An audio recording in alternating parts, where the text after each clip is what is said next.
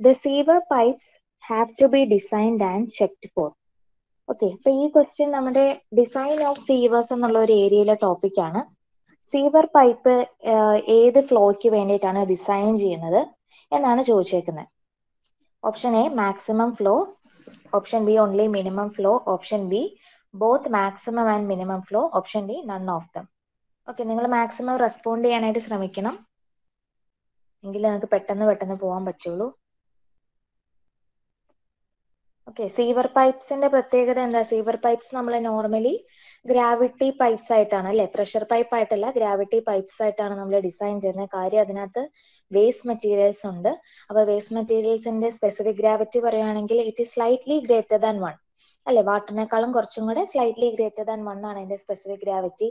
അപ്പോൾ സീവർ പൈപ്പിലെ ഒരു നല്ലൊരു ഫ്ലോ നടന്നിട്ടില്ലെങ്കിൽ അവിടെ സിൽറ്റിങ് ഉണ്ടാവാം. ഓക്കെ, വെലോസിറ്റി കുറഞ്ഞു കഴിഞ്ഞാൽ പാർട്ടിക്കിൾസ് എല്ലാം പൈപ്പിന്റെ സൈഡിൽ വന്നിട്ട് എന്ത് സംഭവിക്കാം?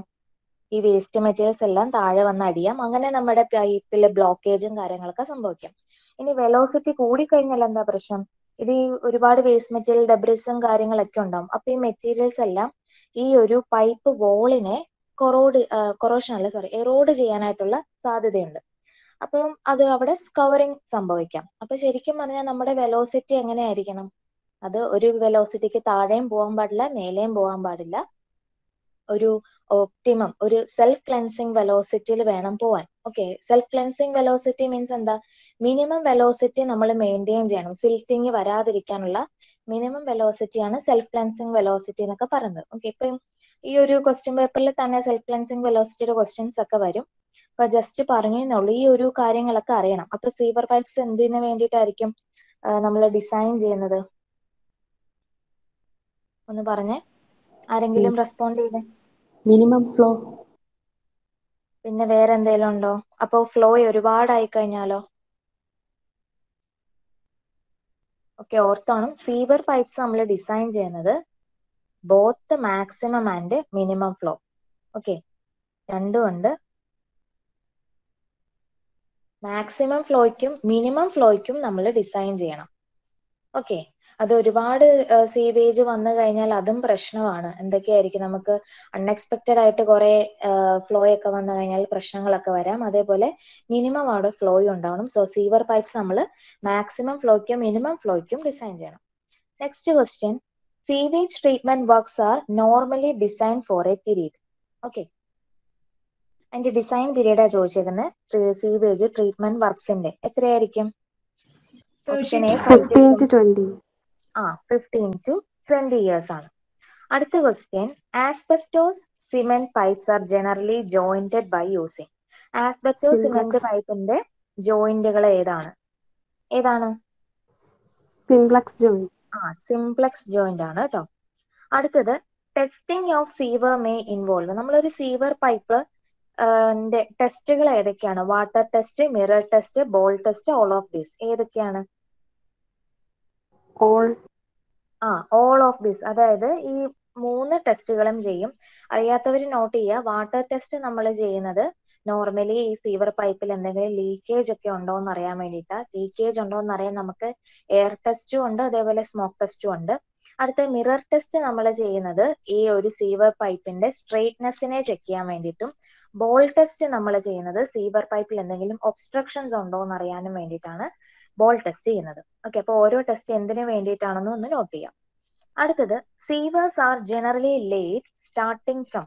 ഇത് എനിക്കൊന്ന് ഞാൻ ക്ലാസ്സിൽ വിട്ടുപോയ ഒരു ഏരിയ എന്ന് തോന്നുന്നു. എനിക്കറിയത്തില്ല ഇത് ഇൻക്ലൂഡ് ചെയ്തിട്ടുണ്ടോ എന്ന്. എനിക്ക് അങ്ങനെയാണ്, ഞാൻ പറഞ്ഞിട്ടില്ല എന്നാണ് എൻ്റെ ഒരു ഓർമ്മ. ഓക്കെ, സീവേഴ്സ് നോർമലി നമ്മൾ ലേ ചെയ്ത് തുടങ്ങുന്നത്, ഓക്കെ, അതായത് ആ പൈപ്പ് ഇട്ട് തുടങ്ങുന്നത് എവിടെ നിന്നാണെന്നാണ് ചോദിച്ചേക്കുന്നത്. ഓക്കെ, ഔട്ട്ഫോൾ പോയിന്റ് ആണ്, കറക്റ്റ് ആൻസർ ആണ് കേട്ടോ, അത് ഓർത്തോണം. നോർമലി നമ്മുടെ സീവർ ആ ഒരു സംഭവം സ്റ്റാർട്ട് ചെയ്യുന്ന ഏത് സീവറിൽ നിന്നാ? ഹൗസ് സീവറിൽ നിന്ന് കളക്ഷൻ സ്റ്റാർട്ട് ചെയ്യും, അല്ലെ? ഹൗസ് സീവർ, ലാറ്ററൽ സീവർ, അതിനുശേഷം മെയിൻ ഔട്ട്ഫോൾ എന്ന് പറഞ്ഞിട്ട് അങ്ങ് പോകും. അപ്പോൾ ഇവിടെ സീവേജ് കളക്ഷൻ സ്റ്റാർട്ട് ചെയ്യുന്നത് ഹൗസ് സീവറിലാണ്. പക്ഷെ സീവർ നമ്മൾ ലേ ചെയ്ത് തുടങ്ങുന്നത്, അതായത് ആ ഗ്രൗണ്ടിൽ നമ്മൾ അലൈൻമെന്റ് എന്നും വേണമെങ്കിൽ പറയാം, അലൈൻമെന്റ് സ്റ്റാർട്ട് ചെയ്യുന്നത് ഔട്ട്ഫോൾ പോയിന്റിൽ നിന്നാണ്. അത് മാറിപ്പോരുത്, ഇത് റിപ്പീറ്റഡ് ഒരു ക്വസ്റ്റ്യൻ ആണ്. ഓക്കെ, നെക്സ്റ്റ് ആണ് minimum and maximum diameters of സീവേഴ്സ്. സീവേഴ്സിന്റെ generally ഉള്ള മിനിമം ഡയമീറ്ററും മാക്സിമം ഡയമീറ്റേഴ്സും എത്രയാണെന്നാണ് ചോദിച്ചേക്കുന്നത്. എത്രയായിരിക്കും മിനിമം വേണ്ടത്, മാക്സിമം വേണ്ടത്? 15 centimeter and 300. 15 സെന്റിമീറ്റർ ആൻഡ് 300 ആണ്. ഓക്കെ, ഇനി അടുത്തത് 1/4 to 1/3 space is left vacant in the design of sewer pipe at maximum discharge due to. അതായത് നമ്മൾ sewer pipes completely full കണ്ടീഷനല്ല കൊണ്ടുപോകുന്നത് അല്ലേ, കുറച്ച് വേക്കൻറ്റ് സ്പേസ് ഇടും. ആ വേക്കൻറ്റ് സ്പേസ് എന്തിനൊക്കെ വേണ്ടിയിട്ടാണെന്നാണ് ചോദിച്ചേക്കുന്നത്. Option A possible law estimate of maximum and average flow. Option B large scale possible infiltration of Strom water. Option C unexpected increase in population and option D all of the ബോ. അപ്പൊ എന്തിനു വേണ്ടിയിട്ടാണ് നമ്മൾ sewer pipe 1/4 to 1/3 space vacant ആക്കി ഇട്ടേക്കുന്നത്? ഏതിനായിരിക്കും, എന്തിനു വേണ്ടിയിട്ടായിരിക്കും vacant ആക്കി ഇട്ടേക്കുന്നത്? All ആണ്. All of the above. ഈ മുകളിൽ പറഞ്ഞിട്ടുള്ള ഈ 3 കാര്യങ്ങളും വരാം. അപ്പൊ വന്നു കഴിയുമ്പോൾ അൺഎക്സ്പെക്റ്റഡ് ആയിട്ടുള്ള ഫ്ലോ വരുന്ന കേസിലും നമ്മുടെ സീവർ കേപ്പബിൾ ആയിരിക്കണം. കാര്യം നമ്മൾ ഡിസൈൻ ചെയ്യുന്ന ഒരു 50 to 20 years എന്നുള്ള രീതിയിലായിരിക്കും. അപ്പൊ ആ ഒരു വർഷത്തിനോടിടയ്ക്ക് തന്നെ അൺഎക്സ്പെക്റ്റഡ് ആയിട്ട് ഫ്ലോ വന്നാലും അത് വേണം. പിന്നെ ഇത് കൂടാതെ നമുക്ക് ഗ്യാസ് ഫോർമേഷൻസ് ഒക്കെ അവിടെ സംഭവിക്കാം. നമ്മൾ വേസ്റ്റ് കൊണ്ടുവന്നല്ലേ, ഇപ്പം ഗ്യാസ് ഈ ഡീകമ്പോസിഷൻ കാരണം ഉണ്ടാവുന്ന ഗ്യാസസ് ഒക്കെ ഉണ്ടാവാനായിട്ടുള്ള ചാൻസ് ഉണ്ട്. അപ്പം അതും കൂടെ കൊണ്ട് നമ്മൾ കുറച്ച് വേക്കൻറ്റ് സ്പേസ് ഇടണം. ഓക്കെ, അടുത്തത് four A circular sewer of diameter D. Okay, diameter നമുക്ക് തന്നിട്ടുണ്ട്, ഡി ആണ്. Running half full. ഓക്കെ, അതായത് പകുതിയേ ഉള്ളൂ, പകുതി സീവർ ഇങ്ങനെ ഉണ്ടെങ്കിൽ അതിന്റെ പകുതിയെ നമുക്ക് ഫ്ലോ ഉള്ളൂ. അങ്ങനെയാണെങ്കിൽ ഹൈഡ്രോളിക് മീൻ ഡെപ്ത് ആണ് ചോദിച്ചേക്കുന്നത്. ഓക്കെ, ഹൈഡ്രോളിക് മീൻ ഡെപ്ത് എത്രയാണ്? വേഗം കണ്ടുപിടിച്ചേ. ഹൈഡ്രോളിക് മീൻ ഡെപ്തിന്റെ ഇക്വേഷൻ ആരെങ്കിലും പറഞ്ഞേ? D/4. Wetted area by wetted D/4 ആണ്. perimeter. Area of flow divided by wetted perimeter ആണ്. ഓക്കെ, പറയാവുന്നവര് വേഗം വേഗം ചെയ്യും, അല്ലാത്തവരൊന്ന് പെട്ടെന്ന് ഫോളോ ചെയ്യാം. ഏരിയ ഓഫ് ക്രോസ് സെക്ഷൻ എന്താ, ഇത്രയേ ഉള്ളൂ അല്ലേ. അപ്പൊ ടോട്ടൽ സർക്കുലർ ഏരിയ എന്ന് പറയുന്നത് π/4 d² ആണ്. അതിന്റെ ഹാഫേ ഉള്ളൂ ഇപ്പൊ ഫ്ലോ. പിന്നെ വെറ്റഡ് പെരിമീറ്റർ എന്ന് പറയുമ്പോൾ ഇത്രയും പകുതി ഭാഗേ വെറ്റ് ചെയ്തിട്ടുള്ളൂ പെരിമീറ്ററിന്റെ. സോ ടോട്ടൽ പെരിമീറ്റർ 2πr അല്ലെങ്കിൽ πd ആണ്. അതിന്റെ ഹാഫേ ഉള്ളൂ ഇപ്പോ. അങ്ങനെയാണെങ്കിൽ hydraulic mean depth is equal to area divided by wetted perimeter ആണ്. Okay, that is π/4 d² divided by 2 divided by πd/2. Okay, ഇപ്പൊ എത്രയാ വരുന്നത്? d/4 ആണ് എന്ത്, ഹൈഡ്രോളിക് മീൻ ഡെപ്ത്. ഇത് കാണാൻ എല്ലാവർക്കും അറിയാമായിരിക്കുമല്ലോ, ഫ്ലൂയിഡ് മെക്കാനിക്സിൽ എല്ലാവരും ചെയ്യുന്നതാണ്. അപ്പോൾ ഹൈഡ്രോളിക് മീൻ റേഡിയസ് ഹാഫ് ഫുൾ കണ്ടീഷൻ വന്നു കഴിയുമ്പോഴത്തേക്കും ഇത്രയാണ്. ഫുൾ കണ്ടീഷൻ വന്നാലോ D/4. d/4 തന്നെയാ അല്ലെ. ആ ഹാഫ് കട്ടായി പോയി. അപ്പൊ ഈ ഹൈഡ്രോളിക് മീൻ ഡെപ്ത് നമുക്ക് സെയിം ആയി കഴിഞ്ഞാൽ എന്താ അതിന്റെ പ്രത്യേകത? അതായത് ഒരു സീവറിൽ പകുതി ഫ്ലോ ആണുള്ളത്, വേറൊരു സീവർ നമ്മൾ പറയുകയാണ് അത് ഫുൾ ഫ്ലോ ആണ് നടക്കുന്നത്. അങ്ങനെയാണെങ്കിൽ ഇവിടുത്തെ വെലോസിറ്റിയും V1 V2 ആണെന്ന് വിചാരിക്കാം. What is the relation between V1 and V2? V1 greater than V2 ആയിരിക്കോ, V2 greater than V1? V1 is equal to V2 cannot be predicted. എന്തായിരിക്കും? ഈക്വൽ ആയിരിക്കും. ഈക്വൽ ആയിരിക്കും. വളരെ ഇമ്പോർട്ടന്റ് ആയിട്ടുള്ള ഒരു നോട്ടാണ്. നമുക്ക് നോർമലി ഇങ്ങനെ തന്നിട്ട് എന്ത് ചോദിക്കാം, വെലോസിറ്റി ഒരു first flow condition running full കണ്ടീഷനിലെ velocity ഇതാണ്, അങ്ങനെയാണെങ്കിൽ റണ്ണിങ് ഹാഫ് ഫുൾ കണ്ടീഷനിൽ എത്രയായിരിക്കും വെലോസിറ്റി എന്ന് ചോദിക്കും. അത് സെയിം ആവാനായിട്ടുള്ള കാര്യം ഈ രണ്ട് കേസിലും ഹൈഡ്രോളിക് മീൻ റേഡിയസ് എന്ന് പറയുന്നത് d/4 ആണ്. ഓക്കെ, അപ്പൊ നമ്മളൊരു ഇക്വേഷൻ പറയുന്നുണ്ടല്ലോ, ഏത് ഇക്വേഷനാണുള്ള? Manning's equation 1/n × r⁻²/3 s⁻1/2. ഇതാണ് വെലോസിറ്റി അല്ലെ, വെലോസിറ്റിയുടെ ഇക്വേഷൻ. ഇതിൽ ബാക്കി എല്ലാം റിമൈനിങ് സെയിം ആണ്. ആർ വാല്യൂ ആണ് എന്ത്, ഹൈഡ്രോളിക് മീൻ ഡെപ്ത്. ഈ കേസിൽ രണ്ട് കേസിലും d/4 തന്നെയാണ്. അതുകൊണ്ടാണ് velocity V1 is equal to V2 ആയത്. ഓക്കെ, അപ്പൊ ഇതിന്റെ പ്രോബ്ലം പെട്ടെന്നൊക്കെ ചോദിക്കാം. എനിക്ക് തോന്നുന്നു ഞാൻ ഇൻക്ലൂഡ് ചെയ്തിട്ടുണ്ട്, അപ്പം അതൊന്ന് ഓർത്തിരിക്കാം. ഓക്കെ, ഇനി അടുത്തത് A pipe that receive discharge from soil fittings like urinals, water closet, etc. are called. Okay, യൂറിനൽസും ഉണ്ട്, വാട്ടർ ക്ലോസറ്റും ഉണ്ട്. അത് ഏത് പൈപ്പിൽ കൂടെയാണ് കൊണ്ടുവന്നത്? Soil pipe, waste pipe, when pipe, anti siphonage pipe. Soil pipe. Soil pipe. Waste pipe എന്തിനു വേണ്ടിയിട്ടുള്ളതാ? Sunlight ഉണ്ട്. Sunlight കൊണ്ടുപോകാനായിട്ടാണ് waste pipe. Went pipe എന്തിനു വേണ്ടിയിട്ടുള്ളതാ? ഫോൾ ഗ്യാസ് ഒക്കെ പോകാൻ. Anti siphonage pipe എന്തിനുള്ളതാ? ഇത് റിപ്പീറ്റഡ് ക്വസ്റ്റ്യൻ, ഓവർസിയർ ലെവലിലും ചോദിക്കാറുണ്ട്. വാട്ടർ സീലിനെ പ്രിസർവ് ചെയ്യാൻ വേണ്ടിയിട്ടാണ് anti siphonage pipe നമ്മൾ ഉപയോഗിക്കുന്നത്. ഓക്കെ, എനിക്ക് തോന്നുന്നു ഇതിൻ്റെയൊക്കെ ക്വസ്റ്റ്യൻസ് പുറകെ വരുന്നുണ്ട്.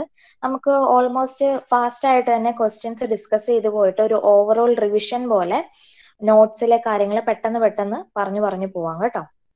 ഇനി അടുത്ത ചോദ്യം, waste water from bathroom, kitchen, washing places, wash basins etcetera is known as. അതിനെന്താ പറയാ? സൺലൈറ്റ്. ഓക്കെ, ഒരു ഡൗട്ടും വരരുത്, ഇതൊക്കെ റിപ്പീറ്റഡ് ക്വസ്റ്റ്യൻ ആണ്. സൺലൈറ്റ്. അപ്പൊ ഗാർബേജോ? ഗാർബേജ് എന്ന് പറയുമ്പോ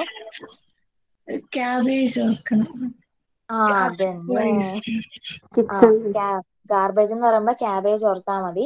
നമ്മുടെ അടുക്കളയിലൊക്കെയുള്ള വെജിറ്റബിൾ പീൽസ്, ഗാർഡൻ ട്രിമ്മിങ്സ്, അതായത് എന്താ, ഡ്രൈ റഫ്യൂസ് ആണ്, പക്ഷെ organic in nature. Okay, dry റഫ്യൂസും organic നേച്ചറും ആണ്. പിന്നെ റബ്ബിഷ് എന്ന് പറയുന്ന അപ്പൊ എന്തായിരിക്കും? കാർഡ്ബോർഡ്. സ്റ്റേഷനറി ഐറ്റംസ് അല്ലെങ്കിൽ ഇൻസ്റ്റിറ്റ്യൂട്ട്, സ്കൂളുകളിൽ നിന്നൊക്കെ പേപ്പർ വേസ്റ്റ് ഒക്കെ കിട്ടുന്നതാണ് rubbish. സീവേജോ? Liquid waste of community. Liquid waste ആണ്. ഒരു കമ്മ്യൂണിറ്റിയിൽ നിന്ന് ലിക്വിഡ് വേസ്റ്റ് ആണ്. അതിന്റെ പ്രത്യേകത എത്രയോ പെർസെന്റേജ് വാട്ടർ ഉണ്ട്. എത്രയോ പെർസെന്റേജാ? 99.9. അത് തന്നെ, 99.9. Very good. ഇതൊക്കെ പ്രീവിയസ് ഇയർ ക്വസ്റ്റ്യൻ ആണ്. സീവേജിന് അതില്ലെങ്കിൽ 99.9% വാട്ടർ ആണ്. ചിലപ്പോൾ ഓപ്ഷൻസിലൊക്കെ 99.99 എന്നൊക്കെ പറഞ്ഞ് പല ഓപ്ഷൻസും കാണാം. ഓക്കെ, അടുത്തത്, laying of സീവേഴ്സ് is usually done with the help of. നമ്മൾ സീവേഴ്സിനെ ലേ ചെയ്യാൻ വേണ്ടിയിട്ട് എന്തിന്റെ സഹായമാണ് എടുക്കുന്നത്? Theodolite, compass, plain table, side rails and burning roads. അല്ല, നമ്മൾ ഇവിടെ ഉപയോഗിക്കുന്ന ക്ലാസ്സിൽ ഡിസ്കസ് ചെയ്യുന്നത് സൈഡ് റെയിൽസും ബോണിംഗ് റോഡ്സും ഉപയോഗിച്ചിട്ടാണ് നമ്മൾ സീവേഴ്സിനെ ലേ ചെയ്യുന്നത്. പിന്നെ സീവേഴ്സിന്റെ ഒരു പോയിന്റും കൂടെ പറയാം. നമ്മൾ നോർമലി ഇപ്പം സീവേഴ്സ് ഇങ്ങനെ പല സൈസിലുള്ള സീവേഴ്സ് വരുമല്ലോ. ഓക്കെ, ഇങ്ങനെ ഒരു സീവേഴ്സ് ഉണ്ടാവാം. ഇനി അടുത്ത നമ്മൾ ചിലപ്പം കുറച്ചും കൂടെ വലുതുണ്ടാവാം, പിന്നെ അതിനേക്കാളും വലുതുണ്ടാവാം. അപ്പൊ ഇങ്ങനെ നമ്മൾ ശരിക്കും പറഞ്ഞ ഒരു അലൈൻമെന്റിൽ ഇങ്ങനെ പോണം. അപ്പൊ അലൈൻമെന്റിൽ കൂടെ പോണെങ്കിൽ ഞാനൊരു ഫിഗർ വരയ്ക്കാം. നമ്മുടെ സീവേഴ്സ് എങ്ങനെ വേണം അലൈൻ ചെയ്യാൻ നോക്കാം. ഓക്കെ, ഇത് നമ്മുടെ കുഞ്ഞു സീവറാണ്. അടുത്ത ഇതിന്റെ വലുത് കണക്ട് ചെയ്യുമ്പോൾ ഇങ്ങനെയാണോ സീവർ ലൈൻ പോകേണ്ടത്? ഓക്കെ, അതായത് എന്താ, ഈ സീവറിന്റെ എല്ലാത്തിന്റെയും ബോട്ടം ആണോ അലൈൻ ചെയ്ത് പോകേണ്ടത്, അല്ലെങ്കിൽ സീവർ ഇങ്ങനെ ആദ്യമേ ഒരു കുട്ടി സീവർ ഉണ്ട്. ഓക്കെ, അത് കഴിഞ്ഞിട്ട് പിന്നെ വലിയ സീവറായി, പിന്നെ അതിലും വലിയ സീവറായി. അതായത് ടോപ്പ് പോർഷൻ ആണോ ഇങ്ങനെ അലൈൻ ചെയ്ത് പോകേണ്ടത്?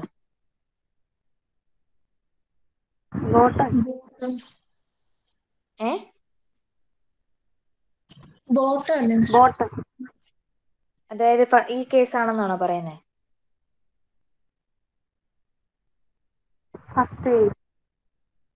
അല്ല കേട്ടോ.